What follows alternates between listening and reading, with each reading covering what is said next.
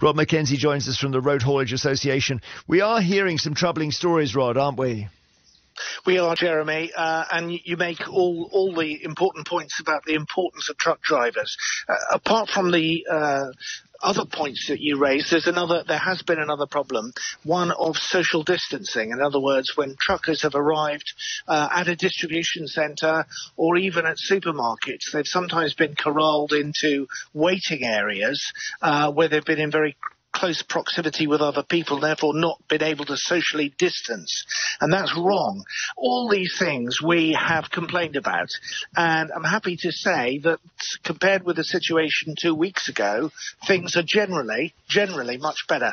We still get every day, one or two stories of things going wrong and truckers being told, oh, no, you can't use our toilets, which I think is absolutely outrageous, because without truckers, you simply wouldn't be getting the things we need.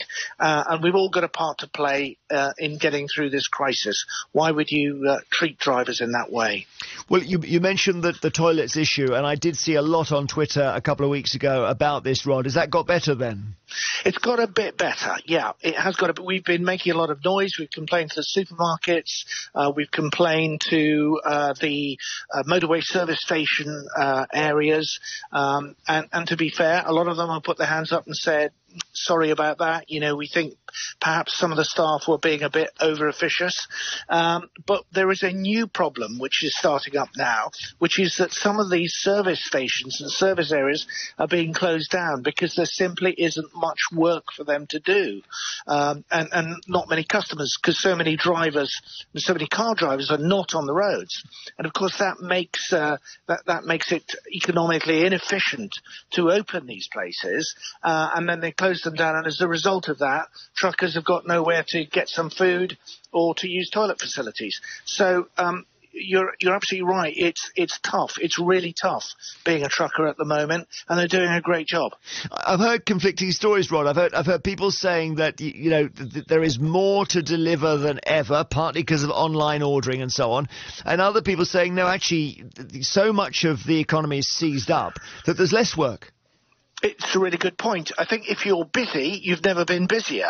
But half the UK truck fleet is parked up at the moment. And those would be the trucks that would typically be delivering to clothes stores, for example, or DIY centres or factories, or a whole range of other places, deliveries from breweries, for example, because the pubs are closed.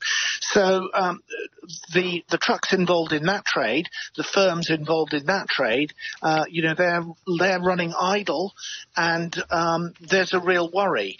Our evidence is that there may be many thousands of businesses. These are all small and medium-sized lorry businesses. They're not big ones. 85% of our industry is 1 to 15 trucks. So these firms have low cash flow, small cash flow. So they've got a cash problem. They've got bills to pay, and they're not getting their invoices paid. And many of them are looking down the barrel now. And for many thousands, I think we're only a matter of weeks away from them closing. Why does this matter to us?